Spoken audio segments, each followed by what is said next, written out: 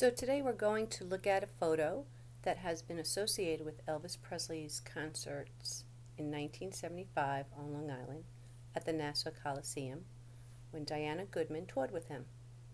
I've seen a few internet sites that have linked this photo with that 1975 tour. It is a photo of fans surrounding Elvis's limo, and the next photo shows Elvis and Diana inside a limo. But I have found evidence that those two photos do not belong together. There are two obvious things that stand out to me that would place the fan photo at a different place in time. First, looking at the skyline in the background of the photo, it is obvious that this photo was neither taken by the Nassau Coliseum or the Hilton JFK Airport Hotel. Both of those areas are somewhat residential. The other telltale sign is the building on the right where it says Horn and Hardit. Horn and Hardit were a chain of automat cafeterias. Horn and Hardit established their first automat cafeteria in the U.S. in June of 1902 at 818 Chestnut Street in Philadelphia, after being the first non-Europeans to receive the patented vending machines from a factory in Berlin. The first New York automat opened in Times Square on July 2nd, 1912. The original Horn and Hardits were extremely opulent and advertised as a place to get convenient and delicious food while shopping.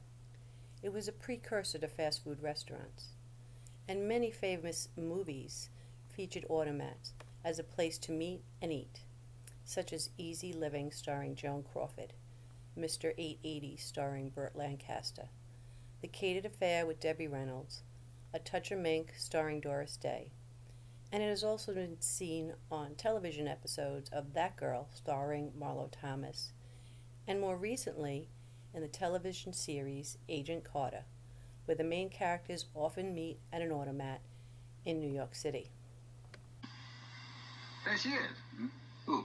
That girl I splashed.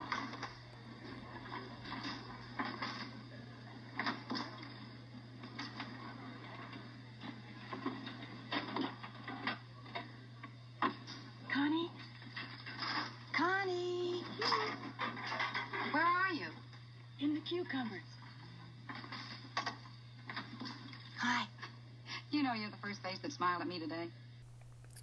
After extensive newspaper search, I was able to place this specific Horn and Hardit through two 1969 ads in the Daily News.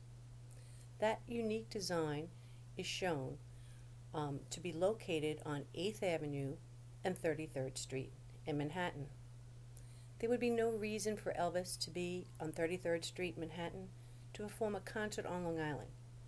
And the fact that he was coming in via the Lisa Marie from Ohio to Long Island, it was more than likely he stayed closer to the airport like he used to like to do, and this just would not make sense.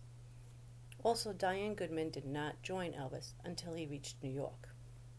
Therefore, it is safe to say that this photo was actually taken in 1972 when Elvis performed at Madison Square Garden. This road is directly behind the garden, where the 33rd Street artist entrance and exit would be located. Also, it would be en route to the New York City Hilton, where he stayed during his famous 1972 Madison Square Garden concerts. So, another piece of Elvis history is explored. If anyone knows who some of the young fans are surrounding Elvis's limo, please leave a comment. Or if you enjoyed the video, I would love to hear your feedback.